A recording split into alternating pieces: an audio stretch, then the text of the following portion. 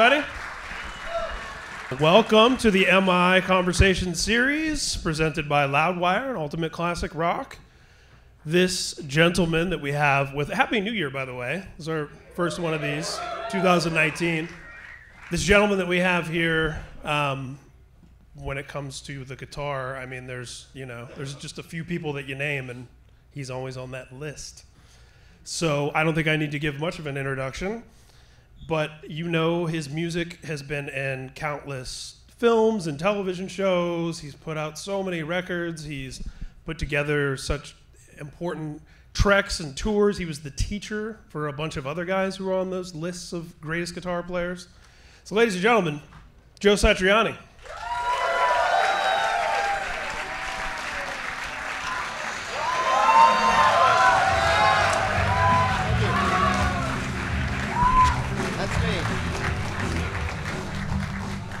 Oh my God, I don't have a guitar, I just realized.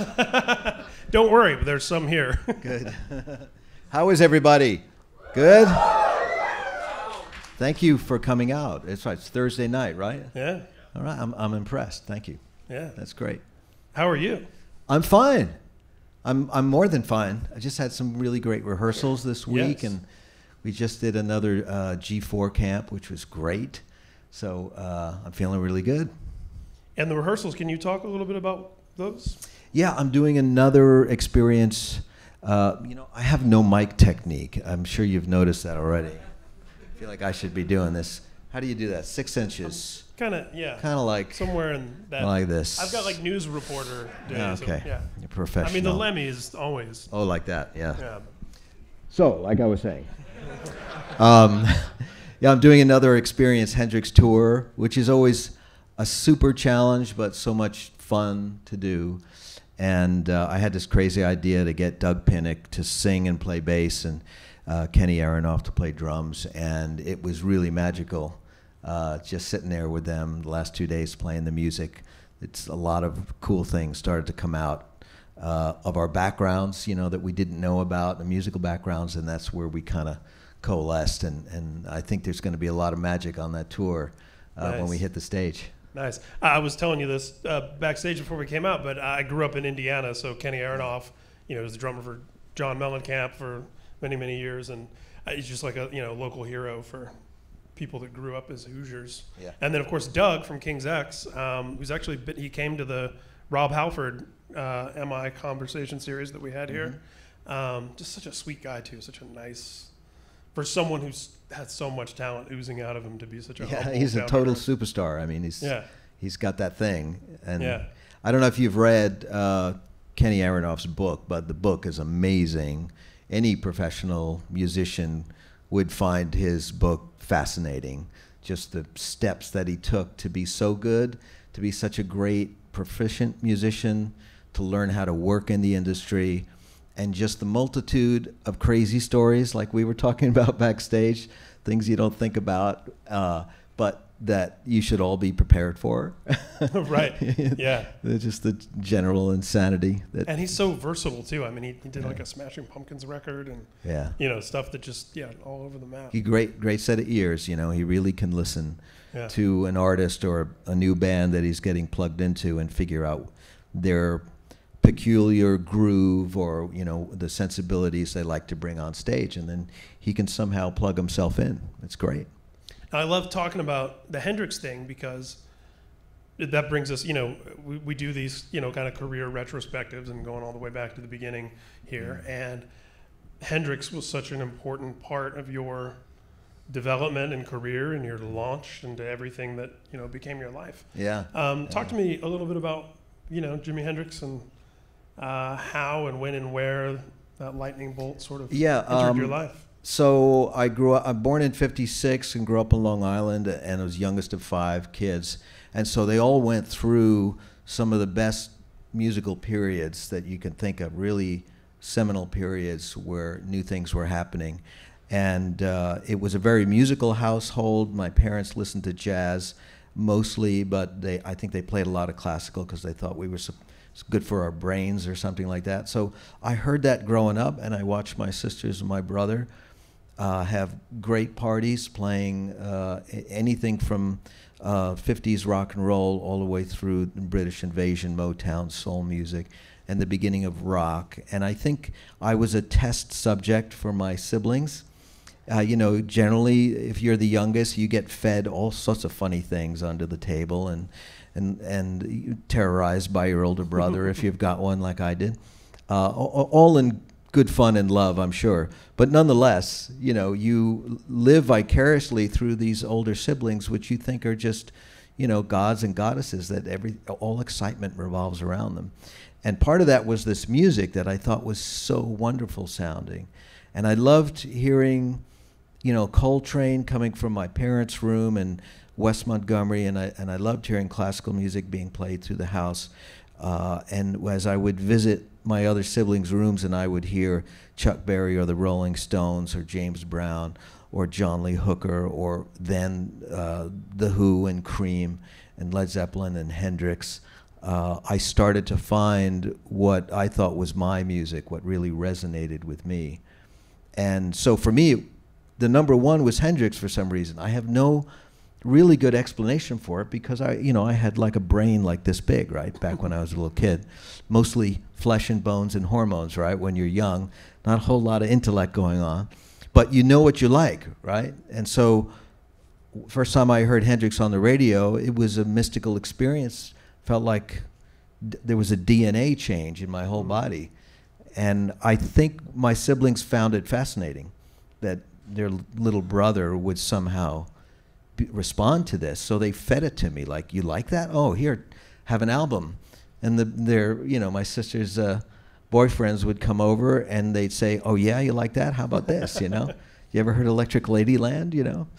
And it just sort of went on from there. And I was kind of like I was weaning myself off of being a failed drummer. I started at 9. I took lessons from a jazz drummer, a really nice guy named Mr. Patricus. He used to come over and give lessons in the house. Fantastic. Wow, and was that lessons for all the siblings? No, just you? Just me, yeah. I'm not really sure where my parents met this guy. He was right out of Central Casting for a hip, jazzy guy from the 60s, you know.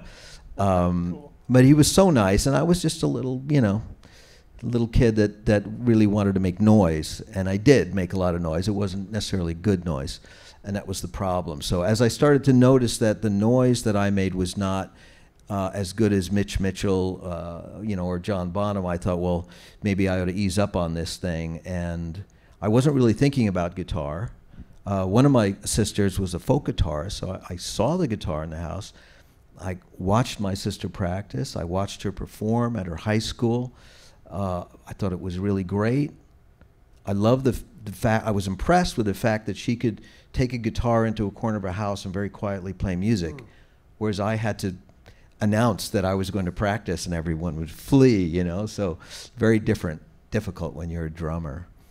But the day that Hendrix died was traumatic for me, and for reasons that's hard to really put into words because I wasn't an intellectual being that, you know, logged it all in. Yeah. I just thought, this is a horrible event, and what am I going to do without that music in my life? So I thought, I'll play guitar. That's what I'll do. I don't know how, but I'm just going to do it. And that was the beginning of painful process of being a beginner. Everybody knows that process. It's tough on the soul when you realize how bad you suck, and you're looking at, you know, years, decades of trying, you know. But the wonderful thing about being really young and being very inspired is that you're kind of deaf and dumb to the whole thing, you know, what you really sound like. You're sitting there trying to play an F chord. Sounds like you're strangling a small animal, but you go, I'm still going to get it. I know I'm going to get it. And it happens, and, you know, you cut yourself some slack, some much-needed slack when you're young, so. Yeah, and like you said, you know, you're such a bundle of bones and flesh and hormones that just getting any kind of sound choked out of that thing is. It is, but it happens fast. One thing I learned when I was teaching was that you could teach an 8-year-old a Metallica song really fast. But when a 40-year-old came, they're coming from their job, and they've got lots of responsibilities and family, whatever, and they want to learn the Metallica song. It's really hard to work against a whole life of not playing Metallica. Right. And because they, most grown-ups do, we see the negative side of things instantly, along with the positive side. But an 8-year-old just doesn't even think about it. It's like, I want to play that song. Show me how to play the song. I will play the song. That's the way they think. They come in, they put their toy men on the amplifier, and they look at me like, okay, I'm ready to receive the magic now, that kind of thing. And it changes as the student becomes a teenager. They start to, their world gets a little bit larger, and they start to embrace other things, and they start to question. So it's a great period to learn when you're really young. It's fantastic. When you're just talking about physically being able to excel at this new difficult task, that's why students are young.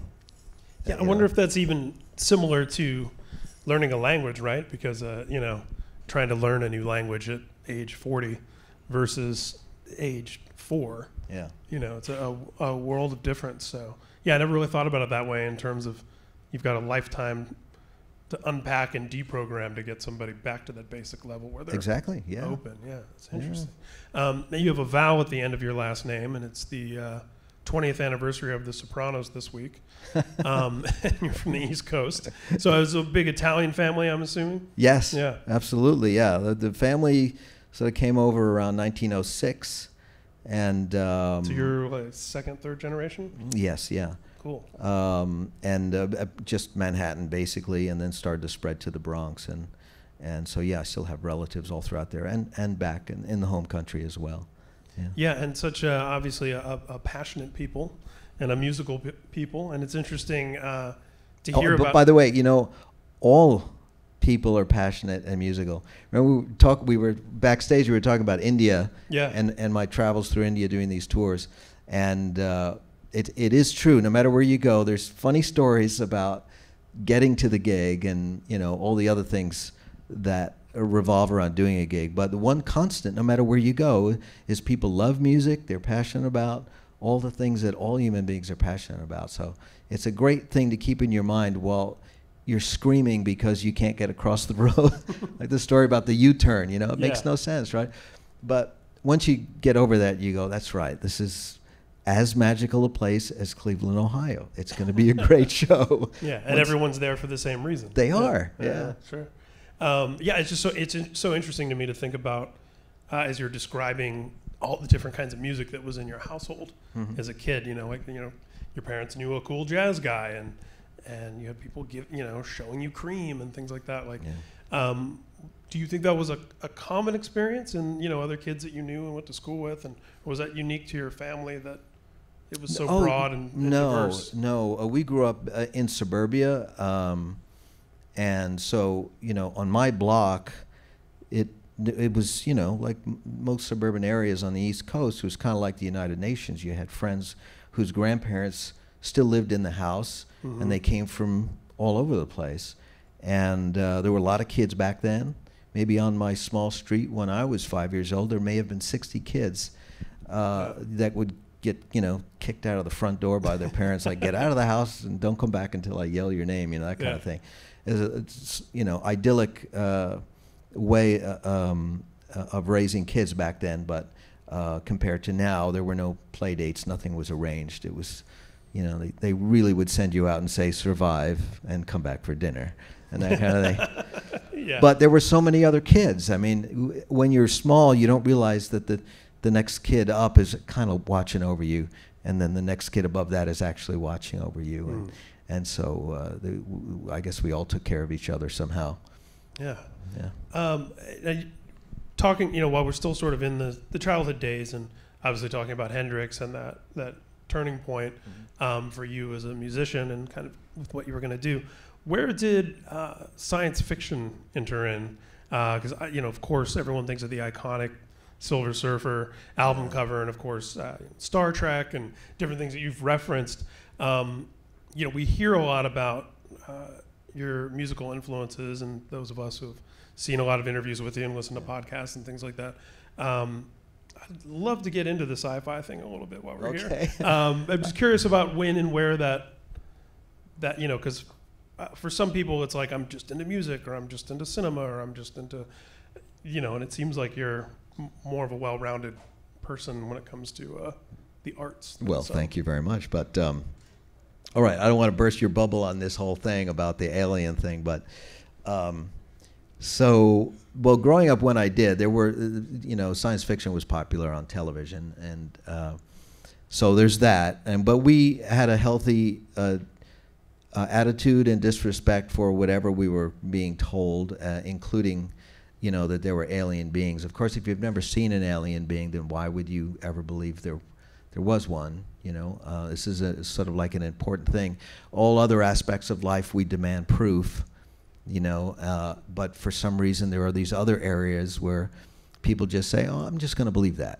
It's like no one's ever proved it, but I'm just going to take hold of it.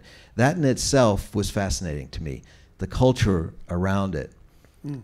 You have to keep in mind, my father gave me the double helix when I was like 7 or 8 years old to read, but I barely knew exactly what he was trying to get me to understand.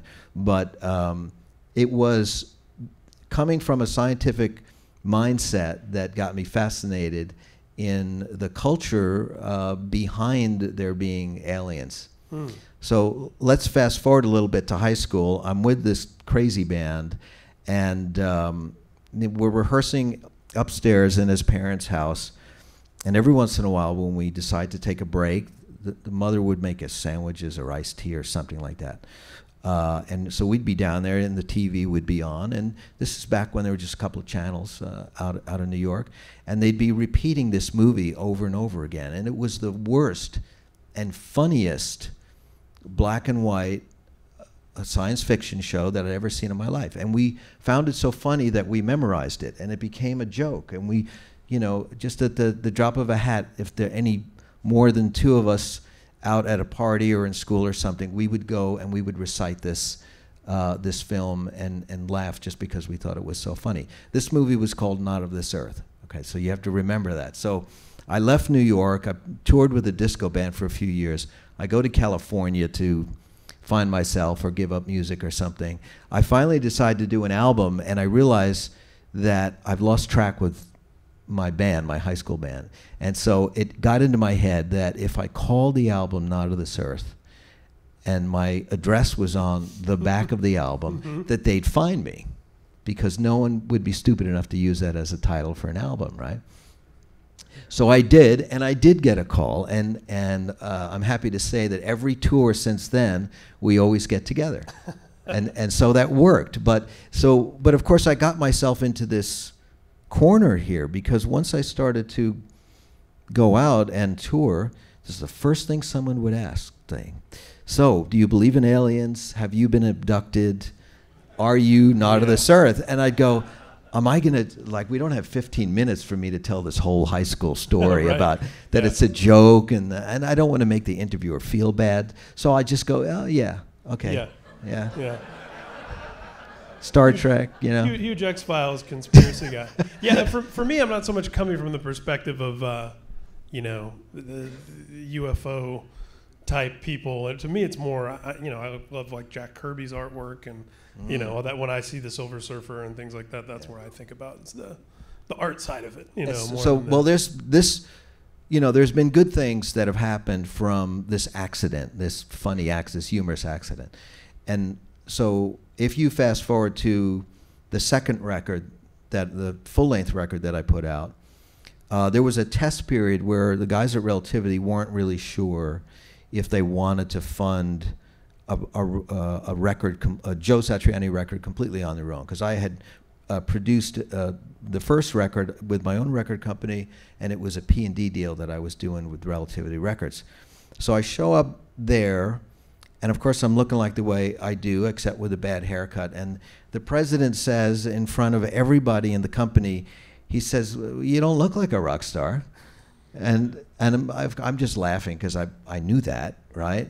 And he's expecting like Steve Vai's cousin to show up, right? Because he knows that Steve and I have known each other since we were kids, so he just figured I'd walk in 6'1" and the whole thing, So I'm going, Barry, no, that's not where I'm at. No. So I play a couple of songs that night at the China Club, and one of them, Satch Boogie, and it does something in his brain. So he decides, okay, I'll give you money to do this album, and I tell him what it's going to be about. Celebration of guitar, upbeat, nothing negative, and by the way, nothing negative on the album cover. I made a point of getting that in the contract, because they were doing business selling the most grotesque album covers I'd ever seen in my life, and I said, I don't want to do this. Such as?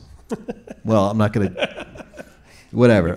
Anytime there's like gratuitous violence and stuff like that on an album cover, and they're doing it just to outdo each other, right, which is what they were doing. It was innocent, but still at the same time, I thought, I don't want that ever to follow me around, so I'm just not going to do that, right? So a couple of months later, they're very excited about what I've recorded. I do an interview with an English journalist who likes the record, and at the end of the phone interview, he says to me, too bad about the title. And I said, well, what do you mean? He said, well, Lords of Karma. He said, how come guitar players always get all Indian-like, once they learn how to play? I really didn't understand what he was trying to get at. I just thought it was an interesting title. So I said goodbye, and then I called up the label, and I said, I just had the funniest interview, and have we actually gone into production yet, right? So Jim Kozlowski was the guy I was talking to. He was production manager at Relativity, and Jim is like 6'4". He's got long platinum blonde hair, and he says to over the phone, he says, well, you should put the Silver Surfer on the cover, because that's my nickname. And I said, what's the Silver Surfer? Now, this is because my parents never allowed comic books in the house, so I had no idea what Marvel was doing, and we had the Double Helix and James Baldwin and all sorts of books in the house, but nothing like that. And was it because comics were lowbrow, or was it the comics were seditious? And I think they didn't want me to hang out at this place in town where they sold comic books. I'm not really sure. There's a whole thing, when immigrants come and they finally get a shot at the American dream, they really try to control the kids. Yeah. And it's out of love, but there are some funny things that happen, like the comic book thing, So he, of course, he goes, what? Like, you don't know who the Silver Surfer is? And I go, no. So of course I said, this isn't some evil dude. He's not like chopping up nuns on the cover of the comics or something. And he says, no, I'll send you, I have originals from '68, I'll send them to you. And of course I fell in love with the imagery, and I read the story, the Norrin Radd, he's metaphysically challenged, he's full of angst, and I thought, this is great. Such a positive, cool image. And Jim was living in Manhattan down the block from Marvel, so he just went down there and made a sweet licensing deal, because the character was dead. I mean, the comic book was completely unsuccessful, and so they were like, yeah, $5,000, 20 years, done deal, So I wind up with this cover, which is a great cover, but look what I've done with this whole Joe and the Alien thing. I've really doubled down on this thing, and it's like, oh no, now I got to talk about this. So, but I was, after I did that phone call with the journalist, I went down every song, and I'm like, Crushing Day, not a good title for an album. Satch Boogie, stupid title for now. Always With Me, always now, too long. And so I went all the way back to the beginning, and I thought, Surfing with the Alien. Of course, everyone's going to know I've got a sense of humor. Right. So let's do that. Right. So that's why I mentioned that to Jim, and that's why he said Silver Surfer, and then so here we are today.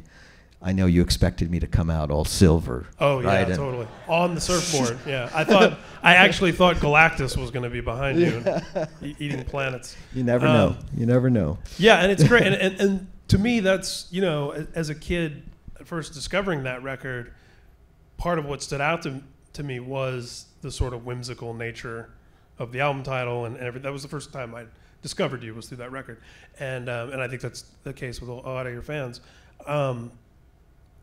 especially at a time where, as you said, a lot of the environment, everything was dark and scary and violent, and and it was fun to have a guitar record that was fun. It was fun, upbeat. Like John Cuniberti, my positive engineer and co-producer, swears by alien invasion and believes that he had an encounter. So he would get me into more trouble, like when he came back from a mixing gig in England, and he had recorded all this radio chatter. And at one point we were saying, like, wouldn't it be cool if we did have a spaceship? That would be kind of fun, wouldn't it? Just sort of in the beginning. And so we called some guy who had samples of jets, and of course it just sounded like you were at the airport, you know. So he said, well, I got these recordings, let's just put them on there. And it was just a mixture of European languages that neither of us spoke, so we thought it sounded alien, you know. But I think it's just like Dutch and, you know, Belgian French and stuff like that. Yeah. And but we thought, oh, that sounds cool. Yeah, aliens landing, he's hearing transmissions, whatever, you know. And so we just went with, I mean, it's really old school lo-fi stuff, Yeah. whatever 8-bit That's samples fun of stuff, you know, in an emulator, you know, you're just kind of doing that kind of stuff. So Yeah, so much fun. You mentioned Steve Vai. Yeah. You know, of course, it's always fun to talk about Steve Vai when Yeah. you've got Joe Satriani. And I mean, I referenced it in the introduction before you came out here, but the list of guitar heroes who been associated with you or studied under you, literally taking lessons from you, is, you know, it's like a guitar magazine full of these great players. Who are some of the people that you felt over the course of your career, and especially early on, that you learned from the most, in terms, not just in terms of ability and skill and technique and all that sort of thing, but things that you took from them that you were able to use as a teacher? You know what I mean? I'm curious about, I mean, did anyone teach you how to teach? Probably my mother being a teacher her whole life, grammar school, made it seem normal because there was always a part of the house that had a desk and teaching materials. And every Friday, all the teachers would come over and have cocktails and complain about their students and their superintendent, whatever. It was just it was a fantastic scene, you know. They had some of the best parties ever. So I just thought teachers are cool, you know, this is great. But yeah, when I got the idea that I could teach, because somebody saw me play at a high school dance, I'd been playing less than a year, but I thought, well, I know it, you know, my mom's got some paper and a ruler and some pencils over there. Maybe I can write something down that I learned 2 months ago. And that was really the beginning of teaching. I was just 14, about to become 15, and I was teaching kids like Steve who were 12 and who maybe played a little accordion, which is, you know, if you're Italian growing up in New York, there's an accordion somewhere in your history. So my uncle, my father's older brother, was a professional accordion player his whole life. Wow. And for some reason, never in the house. I think my father hated it so much, he was like, never bring that thing in the house and, you know, pollute my children with that thing. But my Uncle Gino did have a photographic memory for music, which I do not have. He could scan a book of manuscript, close it, and do the gig. And I think that's why he played his whole life until he was about 90 years old. Wow. It's fantastic, you know, and it's a hard gig. Someday guitar players will be shunned like accordion players. Maybe it's happened before, I don't know, but to keep your gig going that long and raise a family and have a decent life is pretty amazing. Because again, you have to remember, you get to play music every night, which is like the greatest gift ever. So once you push all the business stuff aside, it's a real gift if you can stay a musician your whole life, you know. So how did that, you know, being 14 and teaching 12-year-olds how to play guitar, how did that evolve then into, you know, suddenly you're on the West Coast and taking on, you know, these students in Berkeley and San Francisco? As a teacher, I was so lucky.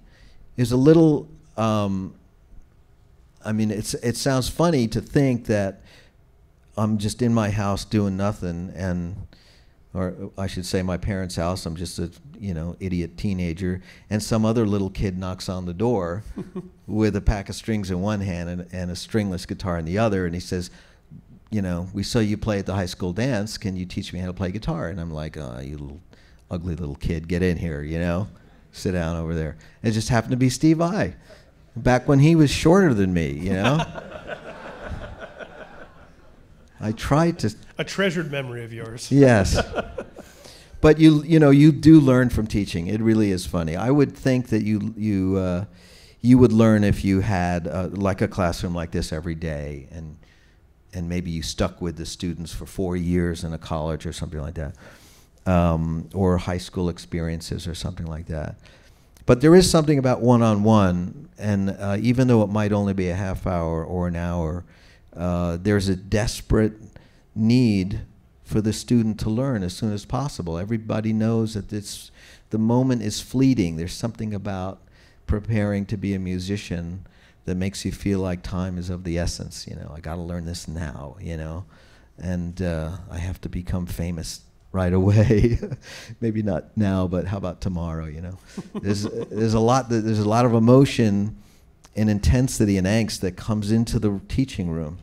As a teacher, you have to learn to diffuse it and figure out what are they good at, what are they not good at, what can I maximize, what am I just going to let alone, you know. If the student is a race car driver and he comes in and he says, I just want to play some Creedence Clearwater, then that's what you show him how to do, you know. Yeah. And if it's an 8-year-old kid and the mother says, will you just take this kid, you know. Focus this yeah. ball of energy somehow. I'm going to tell you a funny story. That was exactly the thing, right? So I'm teaching at this place in Berkeley, California, secondhand guitars. Jane Hunter is working on and off from her home. She comes in. She's a brilliant luthier, so she's fixing ancient Martins and stuff like that. One day she comes in and she goes, Joe, will you take Charlie? He's driving me insane, okay? Will you just teach him how to play guitar or something? I'm just leaving him. And she goes off, right, with a handful of guitars. And I'm looking at Charlie like, get in here. All right, let's see what we can do with you. And, of course, it became Charlie Hunter, the Charlie Hunter, right? So it's important when you're a teacher that, you know, even though you want to tell the kid, just sit outside and eat some Cheetos and leave me alone, yeah. That there might be something in this kid that is so unique, that is so different. And in a million years, I wouldn't have thought that Charlie, little Charlie, was going to turn into the Charlie Hunter. But I thought it could happen. So I'm just going to watch and see what he's good at and maximize that. And I'm going to make him learn all the notes and the scales and the chords until he says, you know, I'm out of here. Which is mostly, that's what most students do. They get mad and they leave, obscenities, that kind of thing, you know. But I usually only push a student if they tell me that they want to be great. If they come in and they say, I want to be the greatest guitar player, I say, okay, buckle the seatbelt, here we go. That's what it takes, right?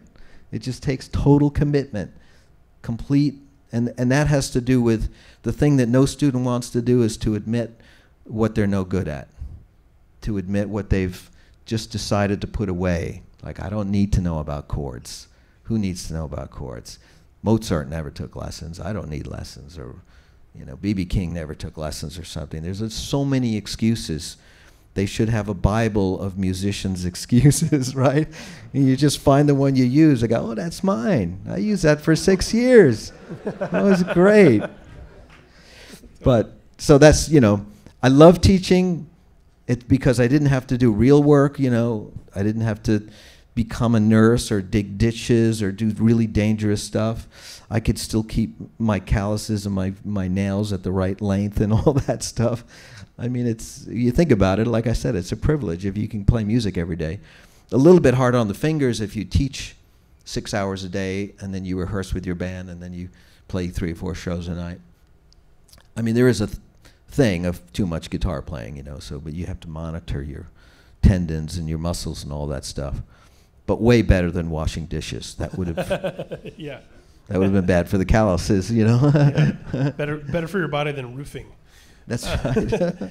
Yeah. So you were, you know, talking about some of these students of yours and being in the Bay Area. You were kind of right there at the epicenter as the thrash metal movement was evolving and happening, and of course, some of your students were in bands like Possessed and Exodus and. My pal, Alex Skolnick, was one of your students at one point. Amazing. And of course, we have to talk about Kirk Hammett. Yeah. One of the, you know, perhaps one of the most famous lead guitar players alive. Yes, yeah. He's talked about before that you were, a hard-ass teacher. Yes, yeah. But that he went from being petrified of the amount of work that you wanted him to do to then suddenly going from one lesson a week to two. Yeah. And really coming in. And talk to us a little bit about, obviously, Kirk, but also just that sort of music in general, and as a guitar player, your approach to trying to sort of almost make sense of it, because I know you were instrumental even in, Kirk coming to you with Kill 'Em All stuff, going, some of these songs are in like different keys within the same song. Yeah, like, yeah. what's that? What do I do here? How do I write a solo over this? Yeah. Well, that was definitely, they were writing new music. That whole generation was writing brand new structures, and no one had really soloed over it, so they weren't quite sure exactly what they're supposed to do. Like just like imitate Michael Schenker, is that going to work? No one Right. really knows, right? Yeah. The key was, it wasn't my job to make the decision. I was already too old. I was in my 20s, so I was too old. It was over for me. You see it when there's a 14-year-old who is inventing a new genre, so I had to just step back a little bit, and you have to imagine that, Kirk's mother's coming in, dropping him off. When Larry Lalonde is taking lessons, his girlfriend and his girlfriend's mother are sitting in the other room. Amazing. And his girlfriend's doing homework, and the mother is the manager of the band Possessed, Yeah. So it's kind of a family atmosphere. It's not Of course, like Larry went on from Possessed to Primus. And yes, yeah. So and then of course I told you about the Charlie Hunter story. I mean, it's very familial. It's a friendly atmosphere. There's no tuition, there are no dorms or anything like this. These people have real lives that are going on, but they just happen to be, like you said, on the cusp of this new movement. All of the students that have names that you recognize were so dedicated to becoming great. They surprised me with how hard they tried, with their good taste, how different they were from each other. Even though they were going to the same high school and sometimes in the same grade. But they, David Bryson from Counting Crows would come in right after Alex Skolnick, and he'd be followed by Kevin Cadigan from Third Eye Blind. Right, I mean, right. so there's no way to teach them the same way. Mm-hmm. You look at their strengths and you ask them, what is it that you want? Do you want to be the fastest lead guitar player? Do you want to be the best writer? Do you just simply want to understand chords or harmony or something? I was always surprised by what they really wanted, but it was my job to give it to them. So at the end of every lesson, after I would lay all this stuff, I'd say, you realize you have to decide. Don't do it the way I did it. I'm doing it the way I do it, but you don't have, it's completely malleable. You just take these 12 notes and do something brand new, whatever you want. There are no rules. There's just cause and effect. And it seemed to work. It worked with Steve Vai earlier when we were both really just students. I was just, 8 months ahead of him. And so I figured I'll just continue that. That's what my high school music teacher did with both me and Steve. You have to imagine, we just looked like heathens that only like mumbled Black Sabbath in the hallways, you know what I mean? And he went to Juilliard, right? This is Bill Westcott. But he would sit us down at the piano and he would say, now shut up and listen to what I'm going to tell you. Look at this note and look at this note and look what happens when I play those intervals against that bass note, and look what happens when I change the bass note. How does it make you feel? And I don't know, how many months it took to get through to us, but he did get through to us because he was a dedicated teacher and he was a good human being. So that is an important thing that you learn when you're young and you take it, and when you see a young person in front of you, it clicks and you go, okay. When Charlie's in front of you, all of a sudden you're remembering sitting at the piano. And yes. Yeah. And you go, that's my job now. Cool. Yeah. One of your students was Rick Hunholt from Exodus. Yes, yeah. Was Kirk in Exodus around that same time that you were Yes, he teaching him? was in Exodus. Boy, how long? That's such a distant memory. It would have to be a good number of months, because when I met him, he was the guitar player in Exodus. Okay. And then Yes, and then all of a sudden he said, I got the this call, yeah. opportunity to do this thing. April 1st, I think, as the story goes, because he thought it was an April Fool's. Is that right? Yeah, and they called him on April 1st. And just amazing. When he came back and he brought me that album, it's crazy. You know, but it was a beautiful thing. It was an interesting moment because in the Bay Area there was a clique of musicians who thought they were what was happening. Mm-hmm. And they all had different jobs or no jobs, but I had this very unique job. And I was teaching these young kids like Rick and Kirk and Charlie. And so when we get together, I'd say, no, you know, what we're doing is not really happening. You know, we're getting hired at the local club because our fans drink hard alcohol. That's why you get rehired at a bar, mm-hmm. you know, or even at a club. If you're a band and every time you sell out the house and your audience doesn't buy any hard alcohol, the venue loses money. And it's just a hard fact of the reality of trying to make money as a club owner. So the musicians, of course, they don't understand really the economy of what's going on here. It's a very unusual thing. The club owners are in an entirely different universe than the people jumping around on stage thinking they're clapping, we're great, we're going to the top, you know. And until the club owner says, you know, your audience drinks white wine, forget it, you know. I'm hiring the comedian who slices watermelons because everybody drinks tequila or whatever. So, but I just knew from teaching the kids that they really loved music. They had something to say, which is so extremely important. They loved music, but they were also angry, just the right amount of angry for the new generation to say, we're not going to play like, you know, like you. No disrespect, Joe, but we're not going to play like your band. We've got this other thing going, and it was a beautiful thing. So, you know, as you mentioned, that big, almost sort of final lesson that you have for each of these students was, you know, now that I've given you all of these tools, go build something of your own. Like don't just build what I built. Yeah. What were some of the things, I mean, we obviously could be here all night because you've had so many important records over the course of your career. What were some of the things that you felt was your responsibility almost to contribute to guitar playing and to rock music? And you know, when you look at the landscape of it and you go, okay, what wouldn't be here if I wasn't here? You know? I don't know. There's no responsibility. I wouldn't think that. I wouldn't ever put that on a student to say they're responsible to the world to do something other than to be truthful. You know, to have something to say, though, like you were saying. You know, I think it's a good rule of thumb to think that if you're not bringing some sort of original story to the world, eventually they will get tired of you, maybe right away. And so there is that.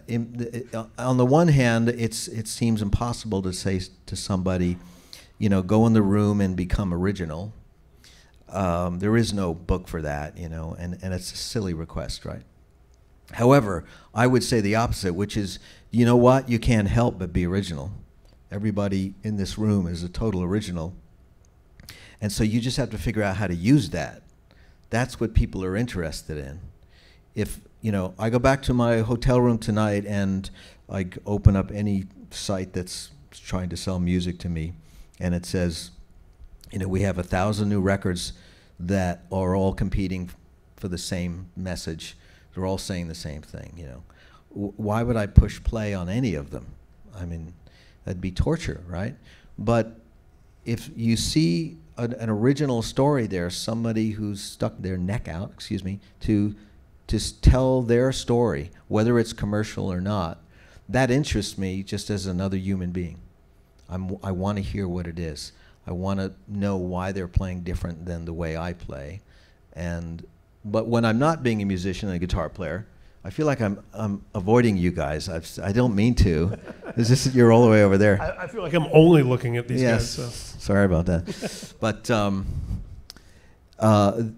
that's what I'm interested as a consumer of music. I'm really looking for something to truly surprise me. And I would assume that, when people heard me play, for some reason, I can't really claim responsibility for it. I have to admit it. There's a difference. I can say, yes, I'm not like everybody else. I've tried, but I can't help myself. So in spite of my being not commercially ready for prime time, yes, people are buying this record and they're liking it and they're playing it on the radio. But it's a beautiful thing when you get recognized for being on the outside and then they bring you in. So you might as well do that, because when you're on the inside, everybody's doing it. There's professionals there, and I think people they dispose of you right away. It's like that whole thing about being on TV too much. If you're available on TV, then why would anybody go see you anywhere else? Because it's free on television. Yeah, and I feel like, and that's such a great point, because I feel like the artists who really endure are the ones that built something outside of the traditional system, or the gatekeepers, and sort of forced a shift where the mainstream came to them. People like yourself, bands like Metallica, where rather than catering to, whatever was happening at radio or MTV or in the touring and club business, just building your own thing out, just being what you are, and until it becomes, you can't ignore it. And then the rest of the center sort of moves in your direction. It's important to admit, at least it was important for me to admit a long time ago, that there was no reward for good behavior as a musician, like the outside reward. To look for that, to say, I practice 8 hours a day, I bought the black jeans, how come it's not working? It just doesn't make any sense. Yeah. It never happens that way. So if you think that it's going to happen that way, then you're kind of putting yourself into a real stressful situation. And from there, you'll make probably bad creative choices. But if you admit, I love what I do, and I know there's no reward for practicing Lydian dominant in every key, harmonized in seconds. Laughs of recognition. Yeah. When will I ever make money doing that? Like, when will anyone stand up and go, oh, wow, I can't believe he did that? It's like, we know as students, there's a lot of stuff we cover. It'll never fly in the studio, on the stage. Good luck even selling it to your students, you know what I mean? When you pull this thing out, like, hey, Lydian dominant, harmonized in seconds, every key, go do it for the next 3 months. Call me when you're ready, So, but there is a beauty to knowing your instrument. There's a beauty and a satisfaction to being one with music and the intervals. And when that happens, you can appreciate just doing it and how lucky you are to play music. And this outside world is a whole other thing. This is where, when you have guys here to talk to and they tell you funny stories, like trying to get out of the gig in Pune in the car, and the U-turn and all the funny things about the runners we were talking about. These things are actually, you can learn.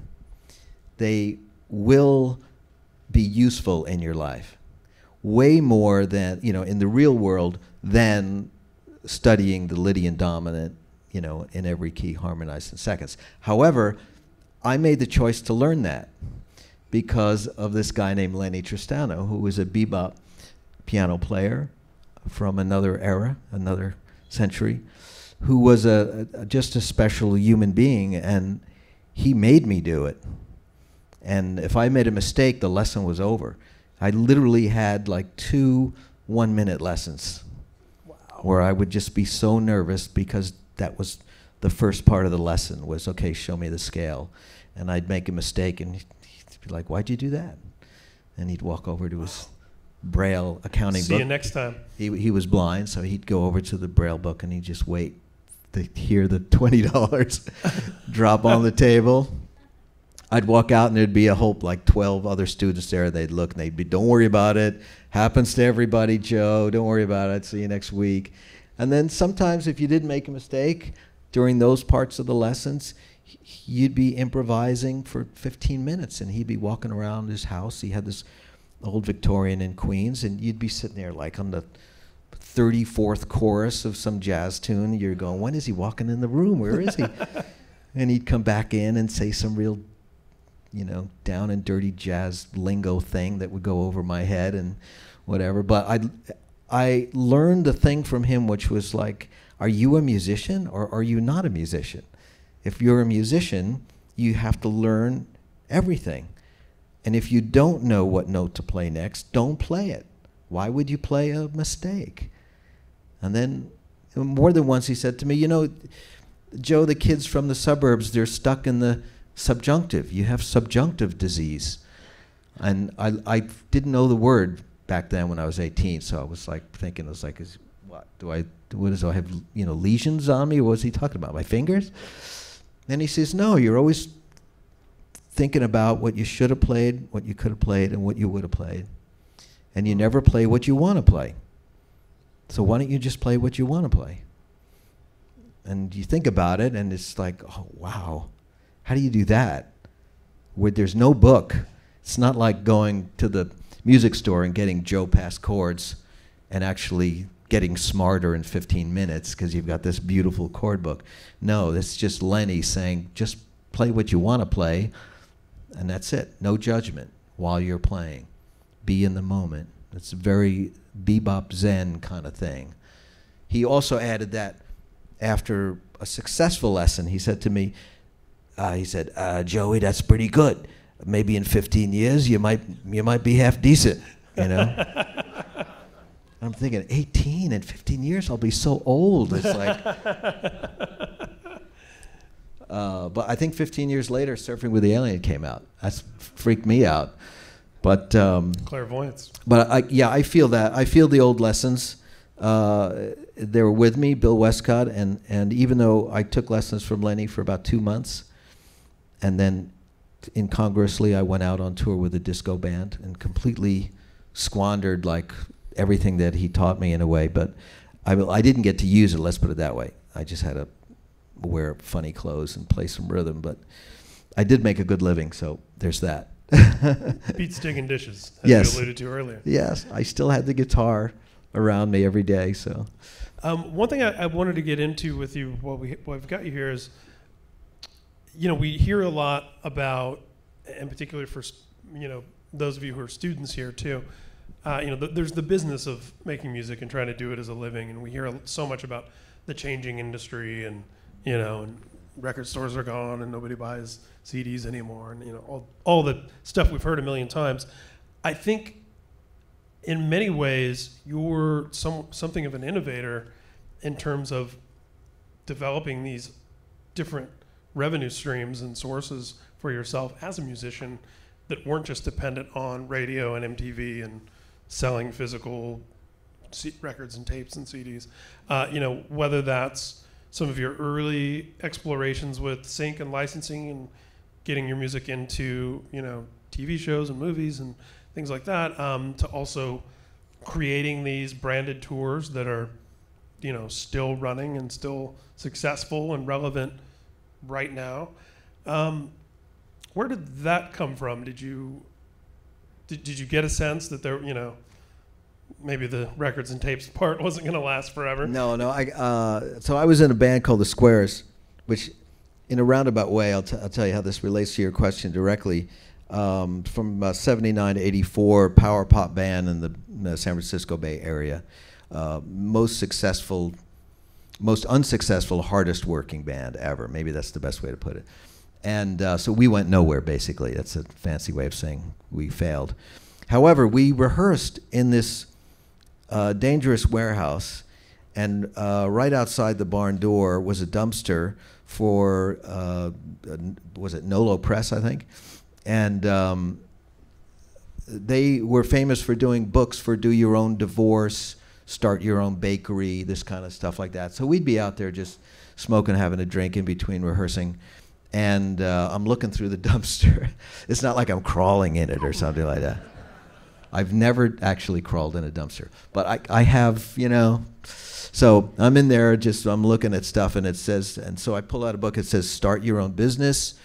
And I'm thinking about it, like, oh, that's interesting. I don't have any money, but I'm going to read this book. And then it says, publishing company, and it lists all the different companies you could make. So I thought, I'm going to take this funny little book home. Now, these books had tear-out pages with current up-to-date forms. Pre-internet, so forms would last for years before they were updated. So now this book was obviously a reject, but I didn't know that. I don't know why it was a reject. So I took it home.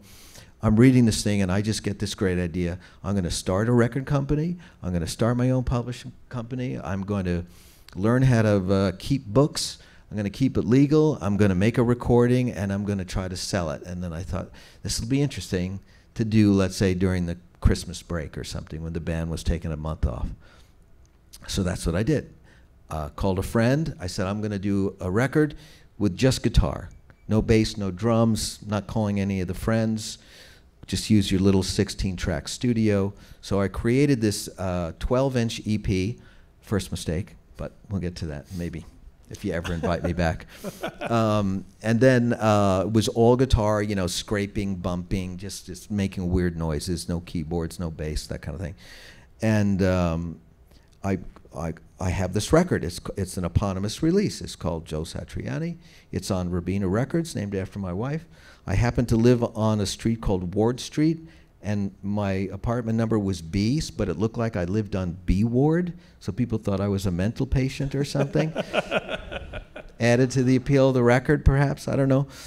Most people played the 12-inch EP at 33, even though it said play at 45 RPM, so this added to my mystique of being very strange, right? Playing very slow music. And anyway, I think I had to print up 100 of these things. I was like reading... the minimum orders. Minimum orders, right?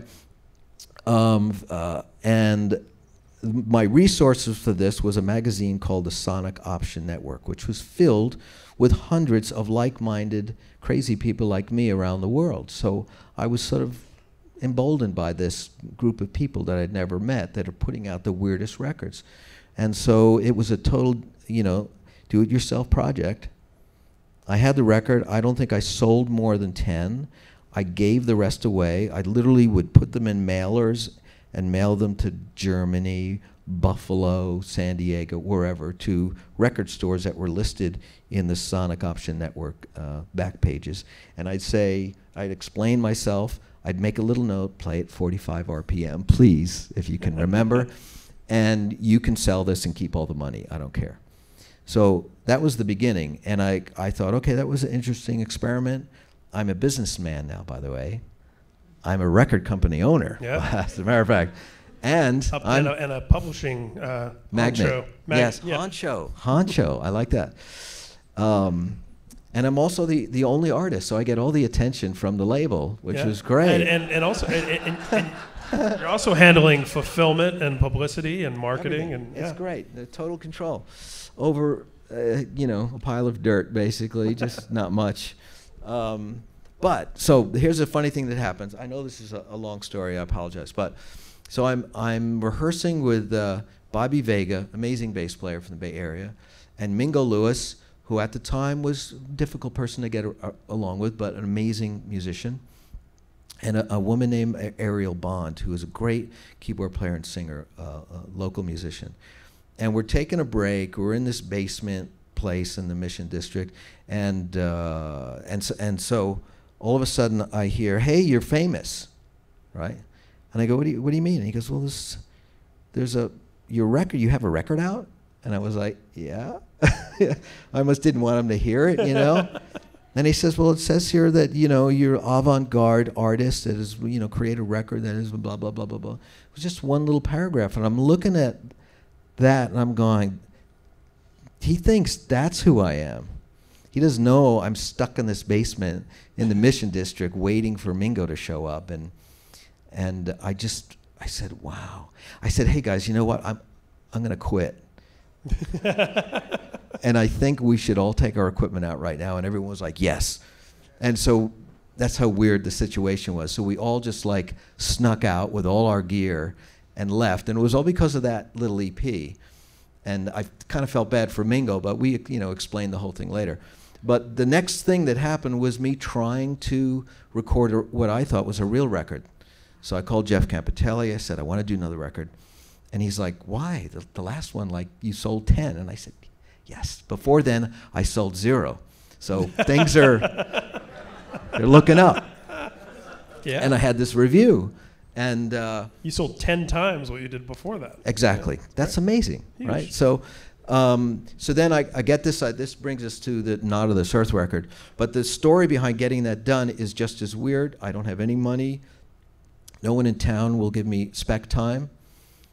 I go home dejected. There's a letter in the mail. It says, "Dear Joseph Satriani," my full name. "Because of your good credit, we have given you this free credit card and these 5 checks, and you can write the checks for the limit right now. Happened to be $5,000. And I had 0 credit, but this was the 80s. That's what they did, right? The rate was 19.75%, I think it was. Okay, so, but to me, that was like, hey, I can handle that, right? So I got back in the car. I go visit John Kunenberg, and I said, what if I paid you in advance for a project that we're going to agree right now is going to take X amount of hours? And I went to the studio head, and I said, if I pay you in advance, can I get a cut rate? And I'll come in 2 in the morning, work till 8, that kind of thing. So I spent all that money right there, writing these checks, and I made that record. This is so crazy. So now Rubina Records now has 2 releases under its belt, right? Yeah. So I'm a mover and a shaker in the recording and Rubina industry. Records is at least $5,000 in Yes. debt. So I sent a copy off to Steve Vai, and he says to me, you know, these guys in New York just signed me for Flexible, and your record is nowhere near as weird as mine. Let me introduce you to these guys, right? So I said, sure. But I was thinking, you know, there's no reward other than me loving this, so I'm cool if it goes nowhere. But it does go somewhere. I meet Cliff Coltrari. He loves the record. He fights with his own label for the next year to try to get it released. In the meantime, the day that I get a call from the collection agency, because I can't pay off this debt, I get a call from the Greg Kihn Band pleading me to drive over immediately and help them finish their record. And the money they laid on me that day was way beyond what I owed the credit card company. So all my problems were solved, and I suddenly had this gig where I could make more money to then fund promoting this record and getting this all the way through the, you know, to get Relativity to release it. It did take a year, and 3 weeks after it finally got released was the story where I was in New York, and Barry Coburn was looking at me very displeased at my visage, and but Satch Boogie won him over, and it's just, I reflected on all of that back in the hotel room in Manhattan that night when I realized I have a deal to make record number 3, and I can't believe how I got here. But it was kind of like what you said before. It's not like I had this grand plan that I wrote out. I just felt in my gut that it was the right thing to try. Because if I didn't try, it would be 100% failure. So you might as well try. And so. Yeah. Oh, it's so amazing. Guys, we're going to start taking some questions from y'all. My name's Nova.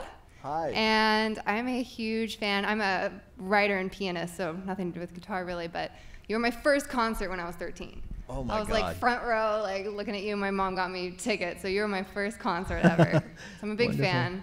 But I would love to hear inside your process as a writer a little bit. Yeah. You've written so many things like melodically. I'm such a melody lover, and your melodies completely move me. What is it that usually triggers? Is it a feeling? Is it just sitting down and saying, I'm gonna write today?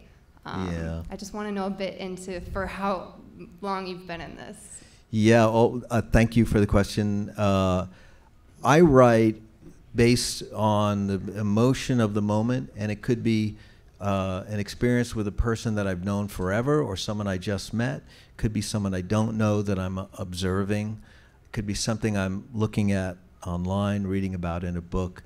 It can be real, can be fake, imagined, fantasizing, whatever.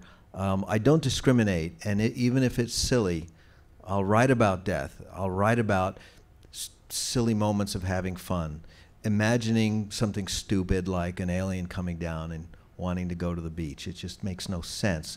However, if it resonates with me for some reason, I'll follow it, because I always figure it's a gift. When you get an idea, you just hold on to that thing. Do not let go of it, whatever it is. Any way you have of remembering it is valid, so just get it remembered somehow. There are songs that come right away. They just immediately, you know exactly what the song is. You wake up in the morning and it's in your head, or you're just sitting around tuning and you hear a note and suddenly it comes to you. I've also had songs that have taken 15, 20 years to write because I didn't quite understand what the little riff or the chord sequence really meant to me. It's not unlike life, where you miss so many opportunities to understand people or things that you do until you mature, and then you say, oh, that's what they were saying, or that's what they were doing for me. Yeah.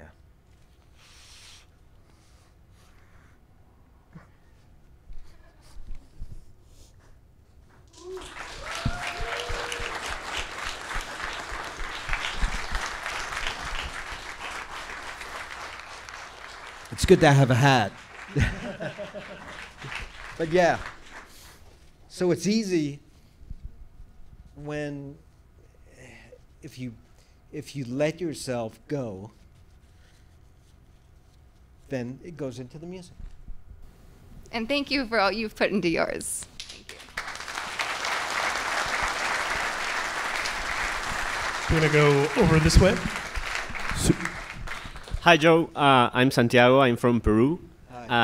I actually went to see you in Lima and in Buenos Aires, so I'm very happy to see you here again. Oh, wow. That's great. And just to continue with the question a little bit, how much would you say your collaborators in each album help in the creative process? The people that you work with, influence the writing style of each album? A lot. Oh, man. I wouldn't be anywhere without the good friends to tap me on the shoulder and say, you know, that was really stupid, you know, or I don't get this song at all, you know. In a band, it's normal. Like I can say my experience with Chickenfoot is just what you would imagine. It's just a free-for-all, and nobody holds anything back. So the writing process can be really fast because everybody's throwing something in and immediately saying, I won't play that, I won't sing that, or you should play better, or you should sound more like that person, or something like that. All in good fun, all just to try to get the music to pop. You can imagine if I'm spending 2 months in the studio working on guitar instrumentals that it's a little bit more solitary, right? And if I'm building the tracks at home, then I really have to rely on myself for most of the process. But my work with, let's say, Mike Fraser and John Cuniberti, extremely important. I've made most of my records with those two guys. They have completely different ways of supporting, but also not letting me play bad, or if they notice that I'm not comfortable with something from a compositional level, they'll bring it to my attention and say, you know, maybe you should rewrite this. We shouldn't be recording this right now, or you know, I'm looking for something else, you know. I'll give you a really quick example. I noticed when we were backstage there, you were playing Shockwave Supernova, and I hadn't played that in a while, and it triggered a memory of me sending the demo to John Cuniberti along with all the songs and saying, this is an idea I have about a concept album.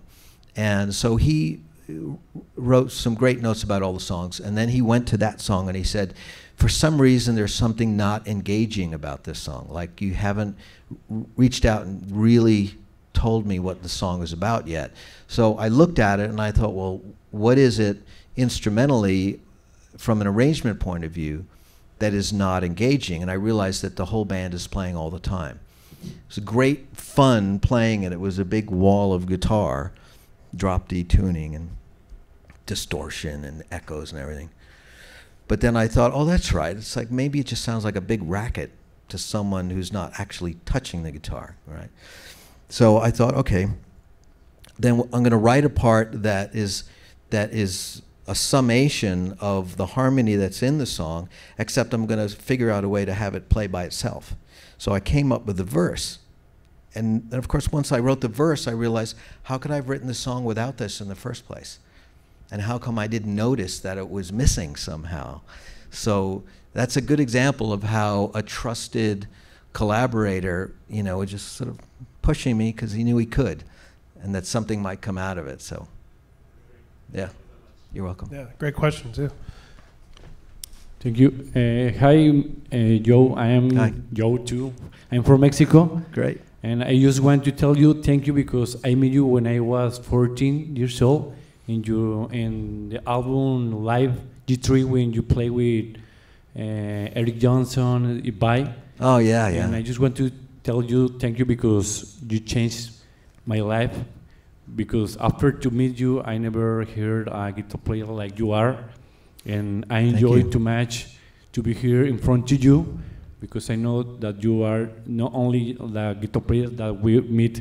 I try to play because I'm Mexican and I'm learning to speak English. Yeah, I know that I have a lot of mistakes speaking, but thank you, Joe, because you are influenced for Latin American, like my friend to Peru and other places, because in Mexico we have a different way to listen to music. So this is my reason I moved a lot of miles to came here, and I'm glad to meet you alive, and thank you so much, Mr. Joe. Thank you. Thank you very much. That's great. Thank you. Hi. Hello, sir. Thank you for being here. My name is Jose. I'm from Guatemala. And my question was you mentioned already about writing music for your solo project versus a band. Yeah, yeah. Do you have any preference? Do you enjoy one more than the other, or do you have more fun with one than the other? It's so much fun. Both of them are so much fun. I think like anybody else, there reaches a point sometime when you're on tour, you might think like, I'm getting sick of this. I wish I could, you know, go do something different. I think that's just a typical artist makeup. You know, once they go through a cycle of desire, wanting to create, and then they struggle with it, and then they finally create it, and then they just want to drop it off on the side of the road and go do something else.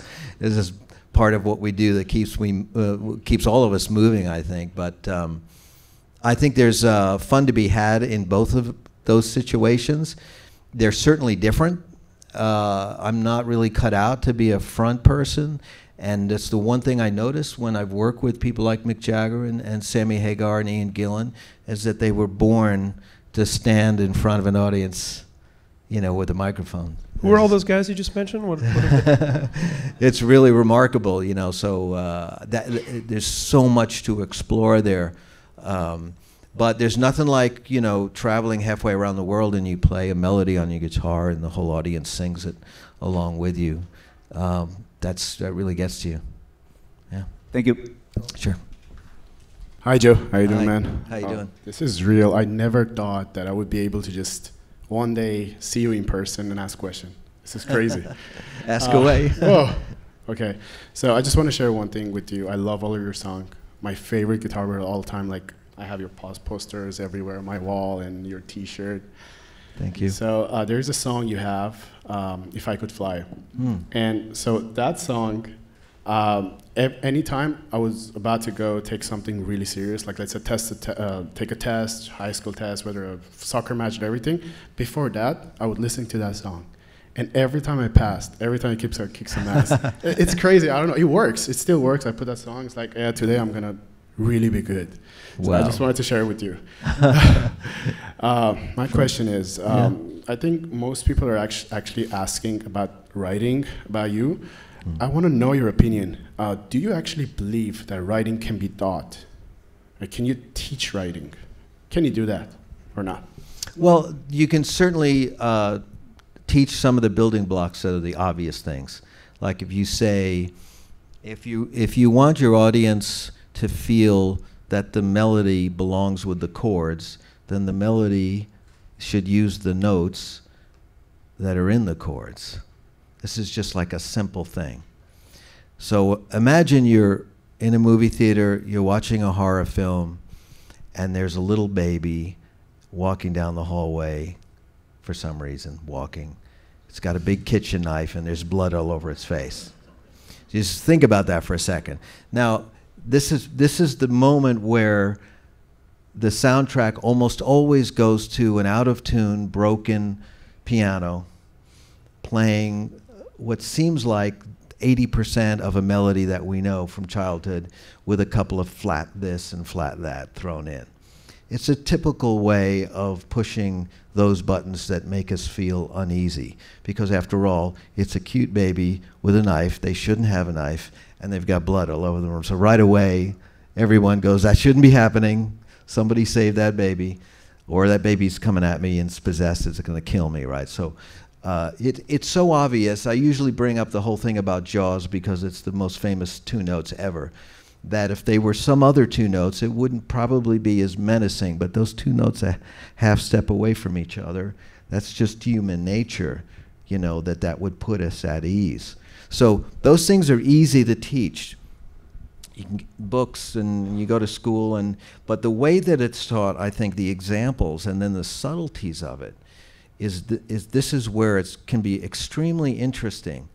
Like the background story of the baby walking with the knife, this is something that's an opportunity for the story writer to come up with some subtlety that the composer might want to know about. So more of an imagination, right?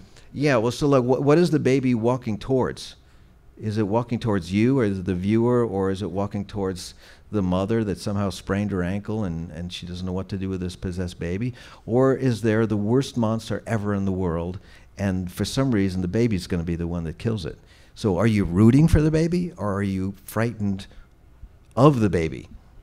This also was, you know, if you're sitting there and you're supposed to write the music, you're going to think about this, like, how do I turn this around?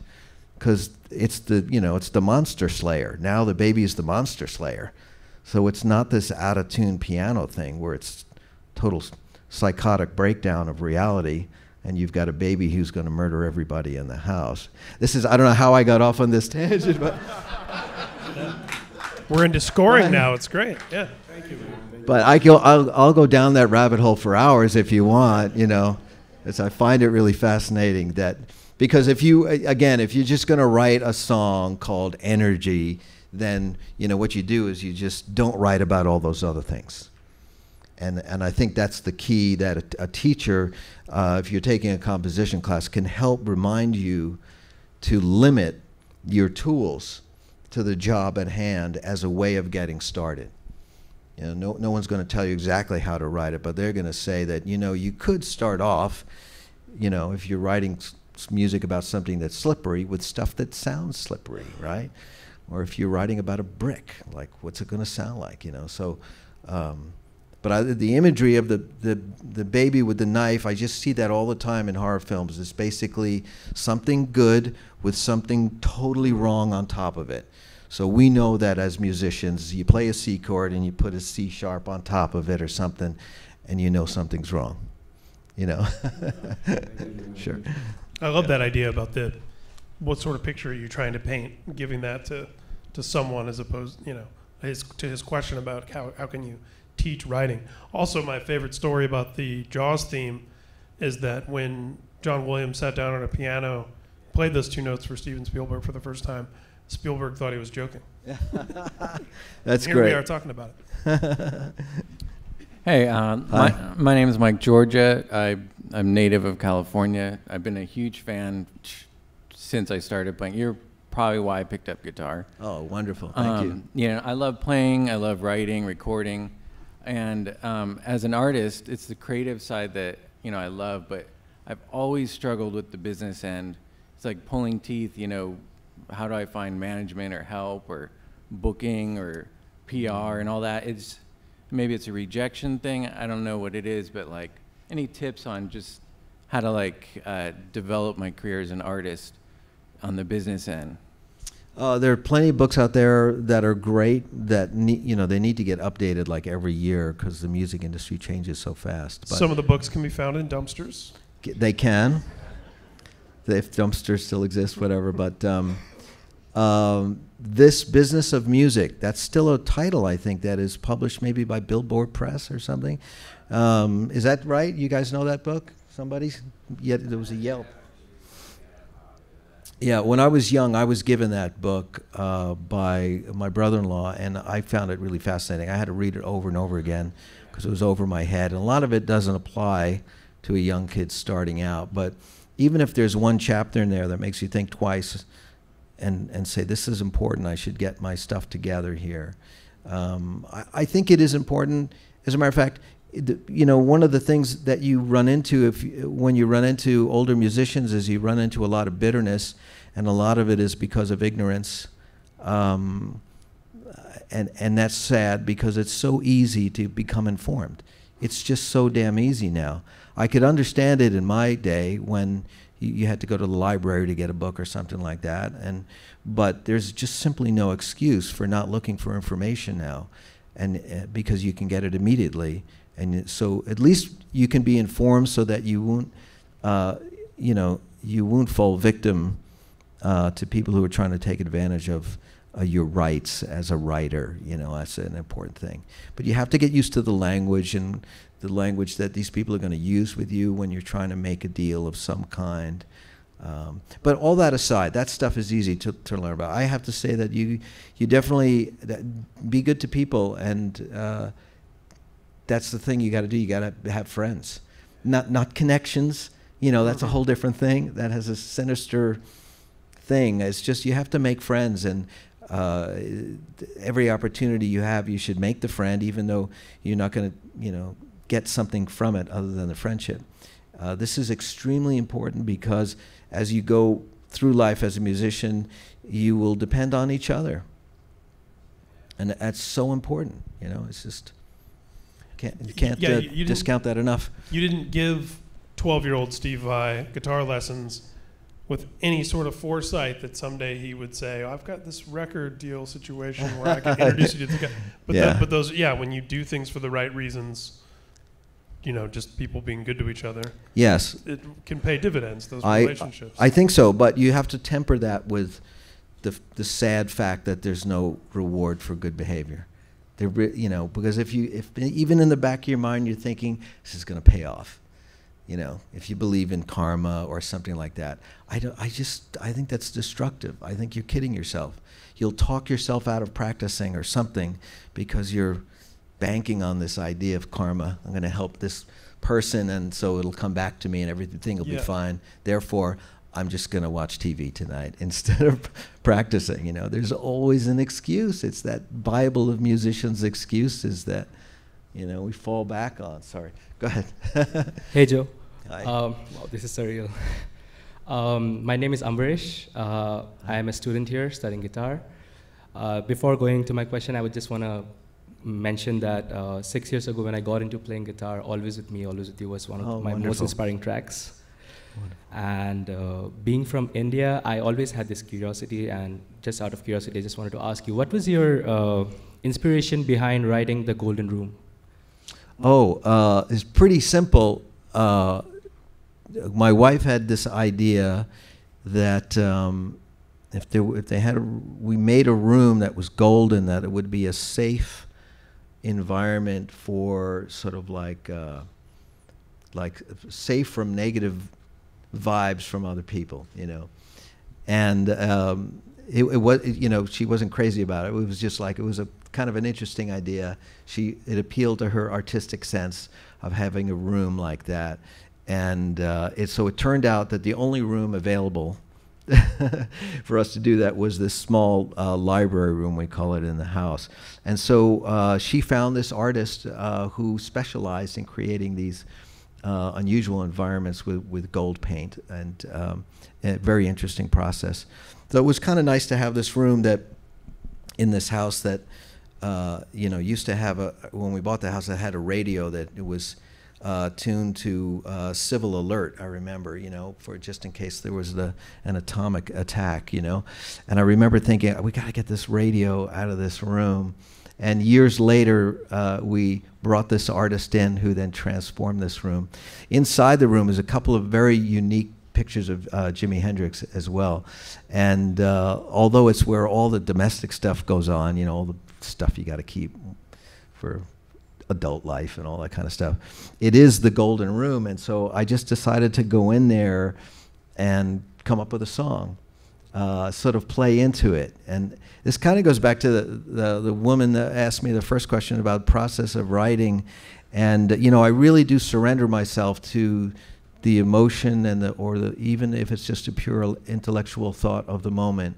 And you know, I wrote the phone call when we were trying to figure out where to go to dinner or something, you know, and I just sort of made a mountain out of a molehill about something.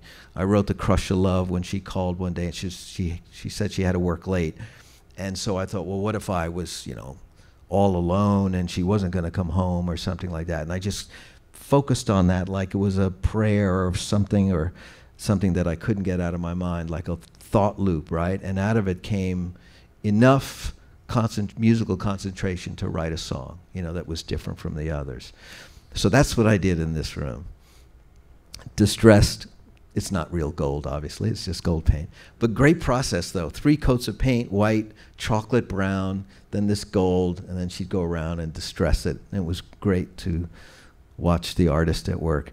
But then we wound up with this gold room, and the Hendrix pictures in there and everything. So it kind of inspired me to write that. And then, of course, in the studio, it was just, you know, those guys, Mike Keneally, Alan Whitman, and Jeff Campitelli, they really rose to the occasion and made a very special song. Thank you so much. Awesome. Thank you. Yeah. Hi. Hi. I'm Angelina. I'm from Oklahoma. Hi. I'm sure as an artist you have faced a lot of adversity and a lot of naysayers, especially for someone who's a musical outsider in the industry, one who goes against the grain. Yeah. Was there ever a moment since the first time you tried to pursue music until you, I guess how you would think you made it, whatever that means to you, was there ever a moment that you had like paralyzing doubt, the hard times, and how did you get through it? Yeah, I would have to say I was lucky enough to have a support group, good friends, good family, who would always say, it'll pass, you'll get over it, try again, you know. And so that it was installed on me never to give up. But yeah, I mean, I think I've enjoyed wallowing in the depths of despair because sometimes it just feels like the one thing that is the best thing to do, you know, is to say nobody understands and they're all against me, which is a perfect moment to write a song, by the way. Yeah, you know, and this is something that people want to hear, by the way. People want to hear, well, let's put it this way. Musicians, composers, we have a gift that we can turn these little things that everybody goes through into pieces of music that wind up accompanying them in life. They can use it to celebrate or commiserate. It's an important thing when you think about it. I remember music from when I was a kid, and I still hear it in my head. When I hear a song that I heard when I was 6 years old or something in the back of a car, or I heard in the hallway of high school, it just, you know, it brings back that instant memory. So the music that we're making, that you might be making today, is going to find its way into the hearts and minds and memories of the general public. That's actually what we do. It's pretty intense. Not to scare you into thinking, oh my God, this next note is the most important note ever, but in a way, it's that easy. In other words, your original, what you go through is completely unique. All you have to do is write about it and put it out there and move on. And there goes something. I'll write about that later. Fascinates me. But it's an alien. What's that thing that Andy Warhol said? Basically, while everybody else is arguing about whether it's good or not, just make more art, which is the best way to do about it, because you will always, especially today, find people who will have a negative comment about what you're doing. That's just, you know. But don't worry about it. Yeah. It's just, you got to be able to take those lumps. That's for sure. like the YouTube comments that will be scrolling down in this as it's being watched. Yes. Yes, sir. How are you doing? Very good. I'm Richie. I'm from Mexico. And over there, well, we admire you so much, you know. Thank you. You have been an inspiration for all of us, guitarists in Latin America and also in Mexico. And well, it would be great if you can send a greeting to all the guitarists that are seeing you, because we're recording you right now. Oh, fantastic.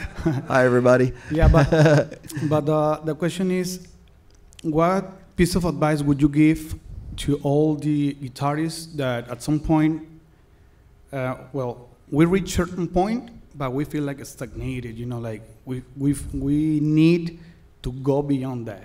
Yeah, learn something else. You know, at the G4 clinic we just completed in Palm Springs, that question came up a lot, you know, so that happens to all of us quite a bit. One thing that helped me a lot was learning how to do something that's not like part of my job. Like if I'm preparing for a tour or something like that, obviously I'm working a lot on electric guitar melodies and solos and things. Got to get my stamina up and memorize all the music. But I still feel like I'm at one of those moments where I really wish I could do something different. I will do something different. Like there was a couple of years there where I would practice acoustic guitar, finger picking, you know, for a couple of hours every day, and it's not my thing at all, but I would just do it and do it and do it religiously to try to break through the wall. And every couple of weeks I'd put on a Tommy Emmanuel DVD and I'd be reduced to to just like a little teeny guitar player. And I go, oh man, you know. So I'd start over again. But it was humbling but good, because from there you know, stuff happens when you're trying. You know, I think that my experience hunched over an acoustic guitar, you know, picking, I would leave the thought of the finger picking and all that technique, and I would just listen to the notes, and I'd say, you know, I'd recognize this doesn't happen when I'm doing my show. This is something unique, so I'm going to pay attention to it. And then I wind up writing more music that's based on the experience of the practice, not necessarily what the practice was for. Now, this is a sort of a tangent of, you know, a tangential piece of advice, but it has to do with showing up, you know. Like, I don't know what I was going to do here tonight. I have no idea, really. I know you're going to ask me questions and stuff. But I just had faith that something interesting would happen meeting everybody here tonight. So I thought, well, I'm just going to show up and see what happens.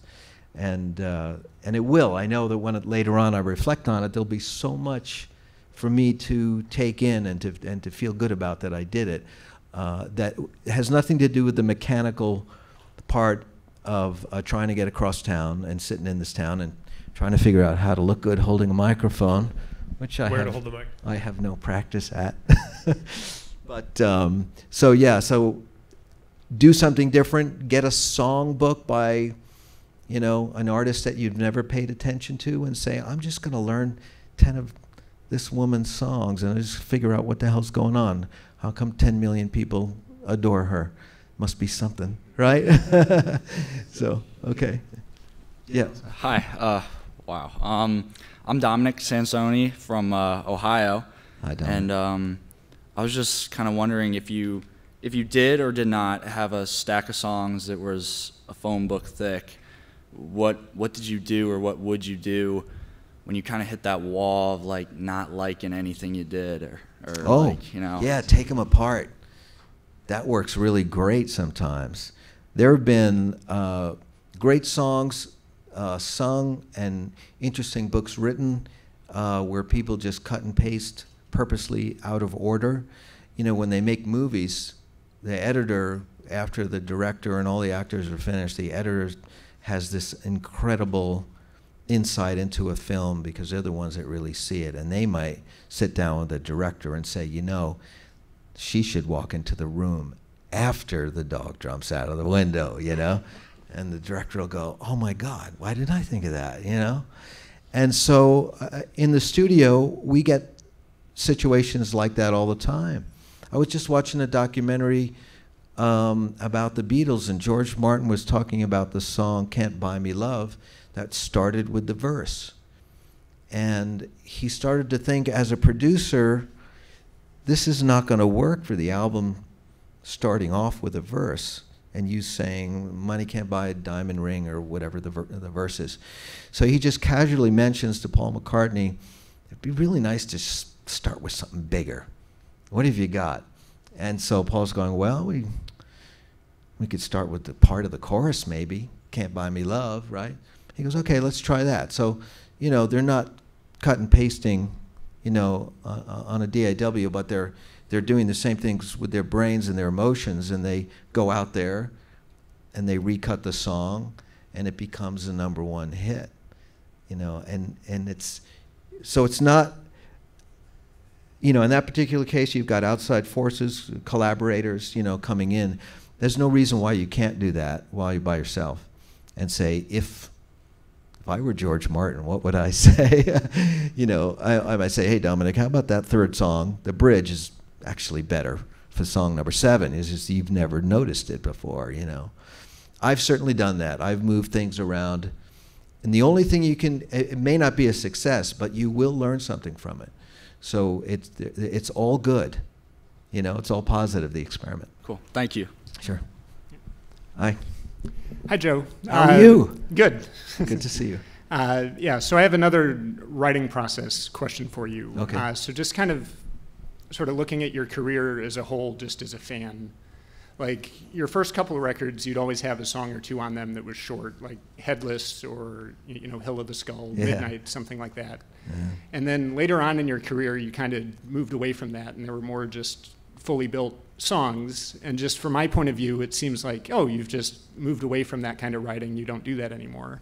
Mm-hmm. But then on recent albums, like you have Butterfly and Zebra or Solitude, or you're kind of, you know, those are creeping back up again. Mm-hmm. So the question is, do you sometimes, like, you write a melody and you know it's perfect like that, you can't build a song around it? Or is it sometimes you have a melody and you get stuck with it, so you release it how it is? Or does that make sense? Like, I know everything's different.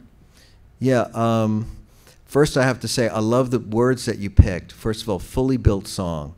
Now that's something where if you're sitting down with a collaborator or a producer or something, and they make a comment like that, you immediately go, well, what do you mean fully built? You mean the other ones aren't fully built? They're just half built or something? You know? It makes you wonder, and then you go back and you go, oh yeah, maybe I didn't write it. Kind of like with Shockwave Supernova. It's a very interesting thing. You think it's fully built until someone says, no, it's not. You know, go back to the drawing board. I forgot what the other word was, but it'll pop into me later. But I think, creep. I love that word, creep. Right? You said the shorter ones are creeping up. Mm-hmm. That's really, the imagery is like they're in my backyard or something, and they're slowly creeping to my studio. Or I guess another thing to say, to get a little more specific, but like your song Bamboo, maybe to me, if that would have come out 20 years earlier, maybe it only would have been the first minute of the song, the cool little intro, and like it would have. Yeah, I mean, these are great observations. I think what it points to is what's happening to me in life during the course of these albums, and then what happens to me when I'm out on tour with campaigning for the most recent record and playing the catalog stuff. Is I change as a musician, and I look at a piece like Bamboo, and I go, actually, I want it to keep going. I want to see if we can keep going. That song Bamboo was so experimental. I started writing that on the surfing tour. I remember practicing that on a beach in Miami. That's how old that song was. And thinking, well, this just isn't enough. It is not fully built. It was definitely not fully built, right? And so I kept it in my pocket thinking like, well, I know someday I'll understand it. You know what I mean? It's like something like your grandmother gives you, and you go like, what do I need this for? I'm 7 years old. And then when you're 33, you go, now I know why she gave it to me. So I pulled that out thinking, I think I understand this now. It's just that it needs to be more fully built. I need to pull from just that first thing the main information, which was it wasn't a good standalone two-handed tapping piece, which is you know, I mean, after Eddie Van Halen, if you do that, you better come up with something, right? Because he kind of owns it, right? So you've got to be so totally different with it. So the idea was, well, tuck it, just make it integral. And the funniest part was convincing the other guys in the band to record it, because they just thought it was the funniest thing ever. And because I'd say, you know, kind of, you know, on the cymbals, and they're just laughing like, I ain't doing that. I don't want people to hear me play like that. So we kind of made fun of it a little bit so I could just get them to do the bit, you know. And then Jeff didn't want to play the groove at the end at all. And then, you know, it was one of those things where he came in like, I don't know, 10:30 in the morning, and I said, just go out there and just do whatever. Just be funky, you know. And it was one take, and he just played, you know, I think he was really pissed off at me that I made him do it, but it was the thing that the song needed because the solo was backwards. And I got a little bit of flack from that because the album should have had a real solo, a fully built solo, right, at the end of the song. But I was like, that's not really what a song is about artistically. And the album, I felt, really needed something really strange to finish it with. And it was Kaz Utsunomiya, my A&R guy from Capitol at the time, kind of that whole Epic Records Sony thing was kind of weird, but he was my guy at the time, and he wouldn't let me touch it. He just thought it was beautiful, and he said it should be that way. That's how you should end the record. So, thank you. Sure. Yes. Hi. I was wondering, how many guitars do you have, and which one is your favorite? Do you want one? Do you want it? Because I'll just send them to you if you. Oh no! I was just curious. I think that I knew that would just. It took a while to sink in, right? That's the music industry for you. You just offer guitars to people, and they're like, "Yeah, okay, okay." Probably somewhere between 100 and 200, and then, you know, we give a lot of guitars away every year, so the numbers keep, you know, they're fluctuating by 10s, 20s, and 30s. Most of them are Frankenstein guitars, because I'm always designing for 30 years now guitars with Ibanez, so there's like 10 really ugly, like way out crazy versions of the model that we finally settle on, and I thank them every day for following my weird ideas, like, what if you put the pickup there, and you know, and we use plastic. You know, we made guitars out of recycled detergent bottles one year. I thought it was a good idea. They sounded cool. Beats them landing in the bottom of the ocean. Yes, and they weighed a ton, smelled really great too. It's just hard to market, you know what I mean? But I do have favorites. But then I retire them and I make myself have new favorites. That's just what I decided to do. If I was going to, you know, put on some weird clothes and pose in front of a camera with a guitar, I figured I better take this thing out on tour and show people that it really works. I'm not just going to hold anything. You know, it's so embarrassing to do those things. But so I take new guitars out on the road for a campaign or two. They get retired, and then I move on to the next model. Thank you. Hi, how's it going? Hi. I'm Marcial from Cuba. Hi. I heard that you like having Satriani in your dressing room. That is the funniest thing.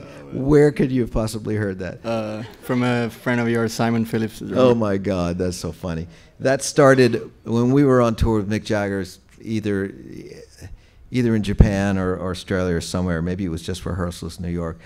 Somebody decided to order Zabillon at the end of the meal, and we all started singing it, and it became this chant. One person would say it, Zabillon, Zabillon, Zabillon, and we'd go up and we'd see how, you know, how weird our upper partials would get on the chords. If we get a minor 13th chord or something like that.